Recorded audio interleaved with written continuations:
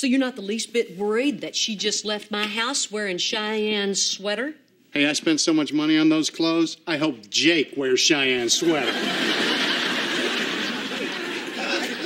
And anyway, we're not talking about Cheyenne here. We're talking about Kyra. Kyra, who might have a boyfriend, whose name might be Brandon, who might have given her a necklace. Well, I'm hearing a lot of mights.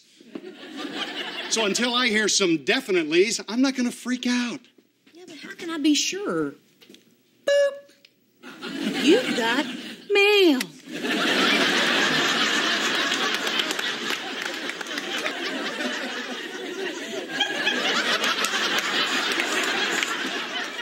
Bloop.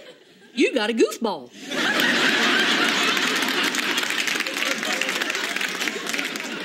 Okay, Barbara Jean. What's the story with Kyra? She definitely has a boyfriend named Brandon, and he definitely gave her that necklace. Well, is she meeting him, or is she over at Minnie Bitsy Bootsy's house? Well, there's nothing in here that tells me... Oh, my goodness. What? What? We can refinance at 4.75 with no points. Oh, get over.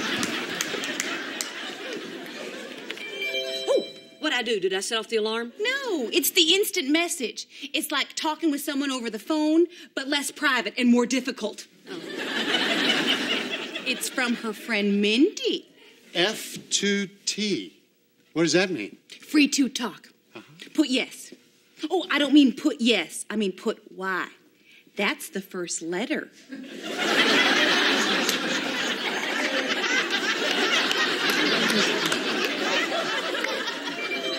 Okay, another message. The letter R, the letter U.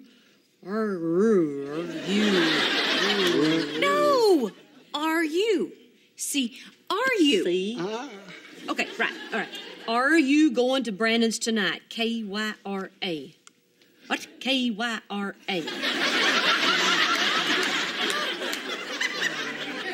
Kyra.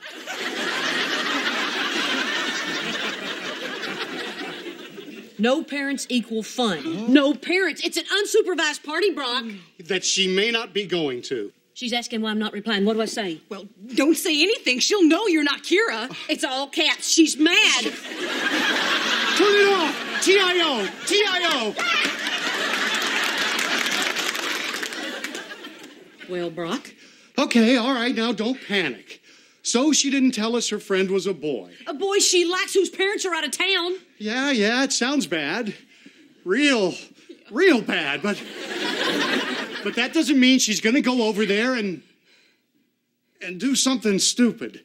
Right. It just means she can.